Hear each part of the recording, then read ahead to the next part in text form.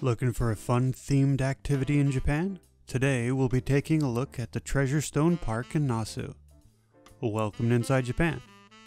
Nasu is a popular mountain resort town about 70 miles north of Tokyo. It's a popular place to have a summer home for people who want to get away from the city, including the imperial family. This park is seasonal, closing for the winter, and is busiest during spring break, Golden Week, and summer vacation. This activity is primarily aimed at children, but can be fun for all ages, especially for the Power Stone lovers out there.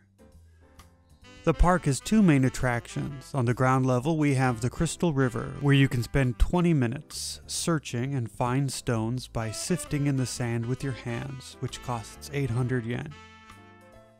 Underground, we have a similar activity with a mining theme. It's called the Deep Sands. You have 15 minutes and costs 1800 yen for your group of up to 3 people. There are over 30 different types of stones to find.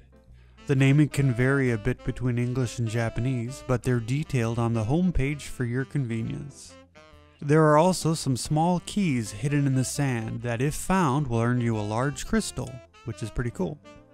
In addition to the 2 treasure hunting activities, there are also a few other things to do.